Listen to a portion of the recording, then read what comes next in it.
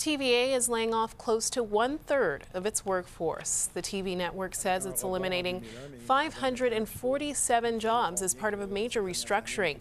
The company is shutting down its in-house entertainment production division and revamping its news division.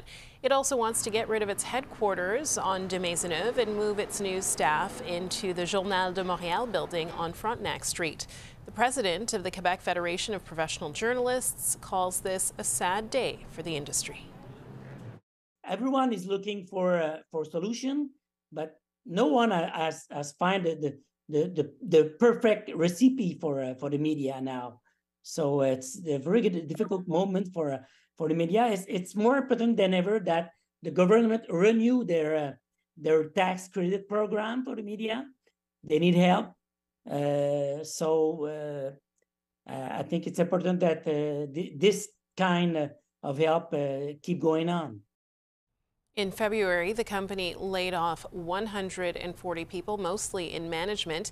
TVA says its broadcast division has lost nearly $13 million so far this year.